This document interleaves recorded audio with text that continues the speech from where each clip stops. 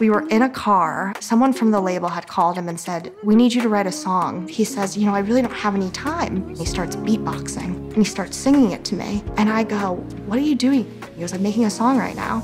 You just want attention. You don't want my heart. Maybe you just hate the thought of me with. My life is just layers of music and me trying to get around it. Growing up, my mom always said, "Charlie, oh, he's different." We'd be walking down an aisle at the grocery store and Charlie would just hear a grocery drop on the floor and say, that's a D flat. What I have is absolute pitch. You look at the color blue and you just instantly know that it's blue.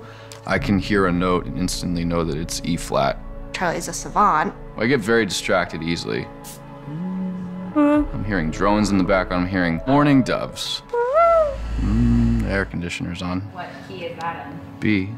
There's so many notes and frequencies around us all the time, so if you hear all of them, of course it's gotta be annoying. I think 10% of it is a gift, the rest is just a curse.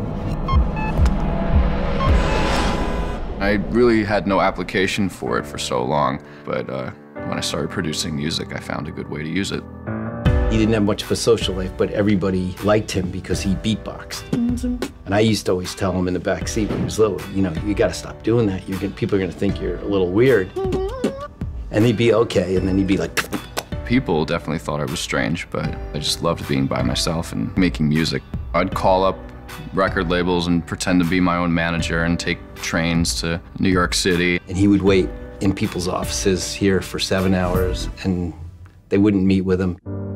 I had no other plan, and I was surrounded by other people's doubt. Everyone making comments saying, "Oh, what are you doing with your life? The success rate is less than 1%. It was a difficult process to watch. I was really discouraged.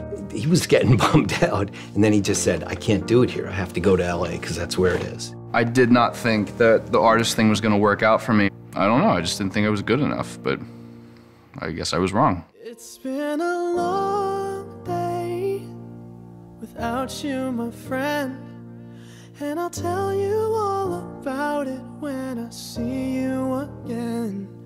We've come a long way from where we began. I was very blindsided when See You Again happened because it was literally the first song that I wrote in California. We checked the Hot 100 and saw that it was #1. I kind of just froze. I think all the stars lined up that day. It doesn't happen overnight. He's very driven. I had proven myself with a song that did well, but that didn't do much for my artistry. It wasn't really me. What it really showed me is that we had a lot of work to do. When you have someone else on a song, it's great, but there's something about being on your own song for the first time and showing to the world, you know, this is my debut as an artist. I would say that when Attention hit, that's when we started to see the shift of his career. He played me the sketch for Attention, and I was like, bro, what is this? Run around, throwing that dirt all on my name. 'Cause he knew that I'd call you up. The first line of the verse, like, you've been running around throwing dirt on my name because you knew I'd call you. I just feel like everyone has experienced that. It was a song that had a story behind it, and it was fully him. Now I've gotten to a point where I can tell the stories of my life. And that's where we're at now with Voice Notes. I'm really excited about Voice Notes coming out because this honestly feels like my debut album. I'm scared for people to know me. Like, even more so because it's really personal. He played the whole album, and when he gets excited, he starts standing on his toes and starts like, he's a masterpiece of beautiful songs. Charlie's album. But in 4 days of being out, it's already gold. I truly am humbled by that. It's really, really cool. Charlie's about to go on the Honda Civic tour this summer. We've never had a partnership like this before, and it really takes us to the next level with his, you know, touring career.